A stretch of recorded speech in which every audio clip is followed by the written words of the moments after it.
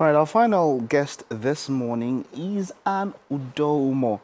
Now, we'll be discussing adequacy in Nigerian diet. She's a clinical dietitian, I like that, content creator, and a public health nutritionist. Now, she owns a Lagos dietitian consultancy firm which provides reliable nutrition education to the public and facilitates workshops for healthy living.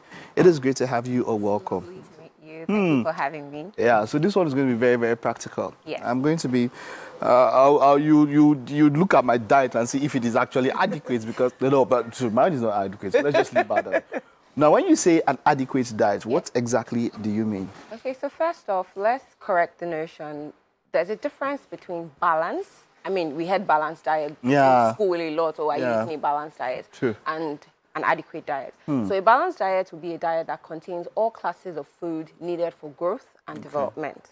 That's a balanced diet. That's a balanced diet. But an adequate diet contains all the classes of food in the proportion that the individual needs it based on specific requirements, which will include age, sex, current nutritional status. Is the person well? Is the person healthy? And also the fact that what's the economic power of the individual in question? How much money do they have available for purchase? What foods are readily available to them? Like, for instance, some people in the north have more access to vegetables than those of us in the west.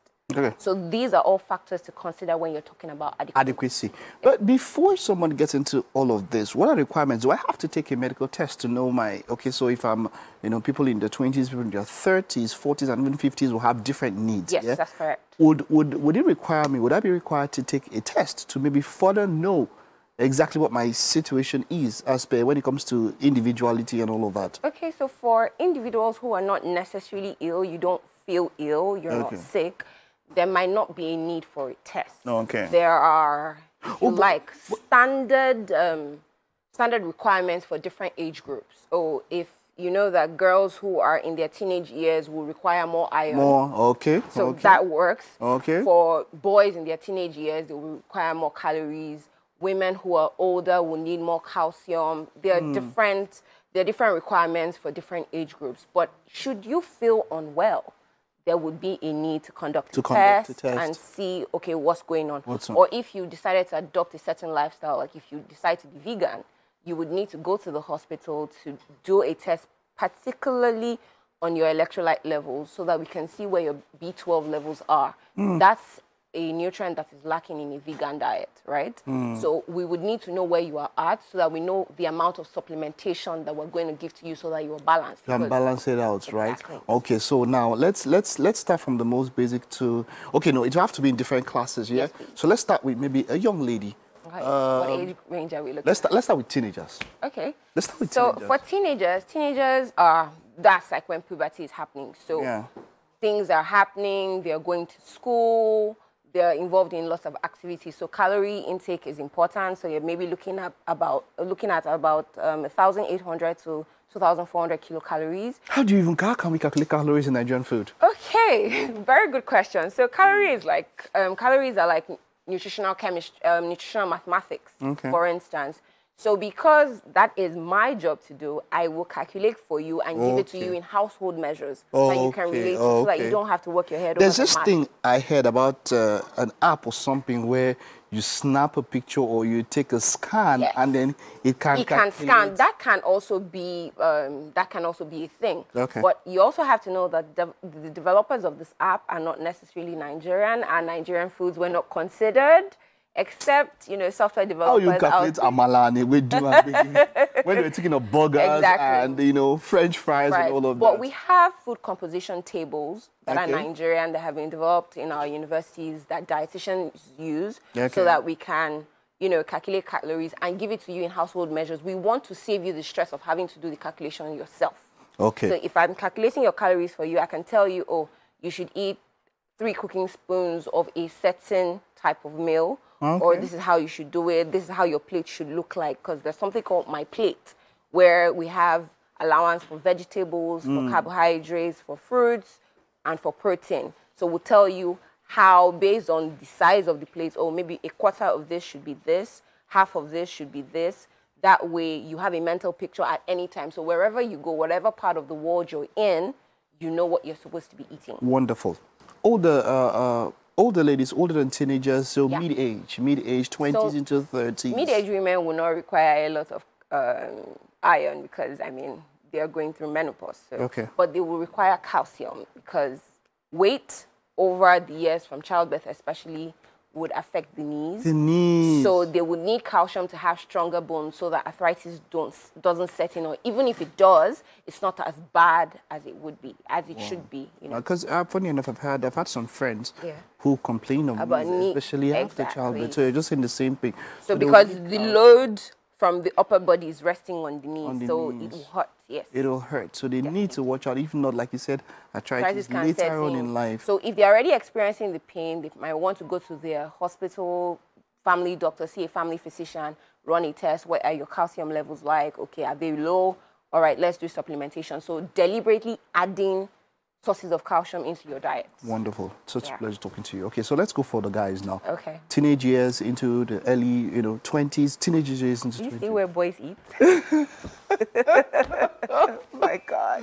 So yeah, boys will require a lot more calories. I mean, you're looking at, for boys in their teenage years, you're looking at 2,500 to 3,000 calories in some cases. Okay. Because, I mean, that's when everybody wants to be ripped all of a sudden. We're going to the gym, I want to have muscles. I look at my brother sometimes, I'm like, oh, okay. That's what you want to do, that's fine. Yeah. You know, so that is also going to be a thing.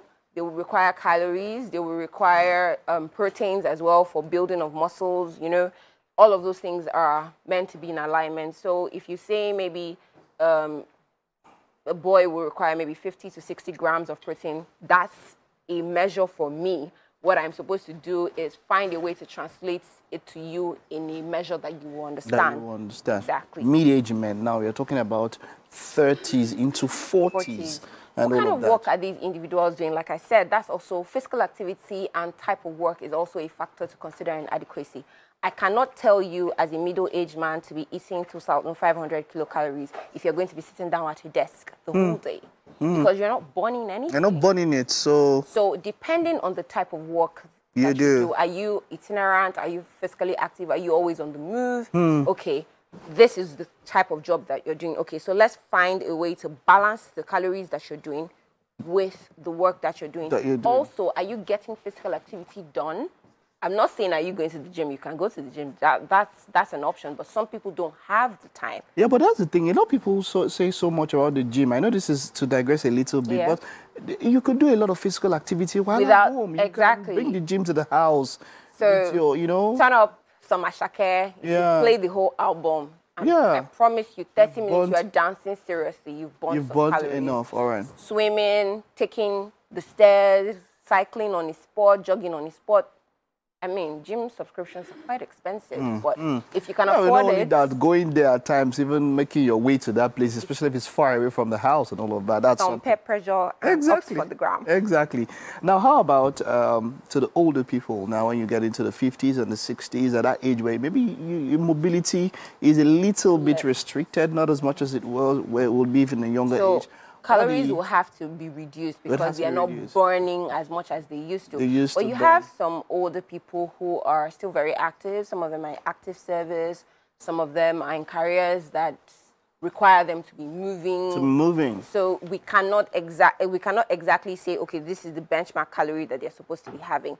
So it's important to note what the individual is doing at that time, their type of work, how much money they have available for purchase of food, their nutrition knowledge level, because I mean, some people will say to you, oh, it's just food, I'm going to eat whatever I see. Some people are not informed, so that conversation needs to be had. So that's like geriatric care for older people. For older people. So there's also that. There's, does the older person have any nutritional issues? I mean, you know that it's common with older people to have like chronic diseases, whether it's diabetes, it's arthritis, hypertension. So all of these need to be considered. Taken into consideration. Yes, please. It's been a pleasure talking to you. I wish we had more time, but you're going to be with us across the whole month. Yes, please. And so, yeah, you do know what you're saying, and it's we're looking forward to the knowledge that you have to bequeath. Most definitely. So, yeah, we do have some calories to give you this morning. We have some taste of what we have in the kitchen for you. Hope you don't mind. What's your own diet like? Your own So personal it diet? depends on how I'm feeling that day, to be honest. But I try to make sure that I get my calories in. Sometimes I eat 3 times, sometimes I eat 5 times. But in small portions. Yeah, 5 times. 5 times in small portions. Champion. Let's head over to the kitchen.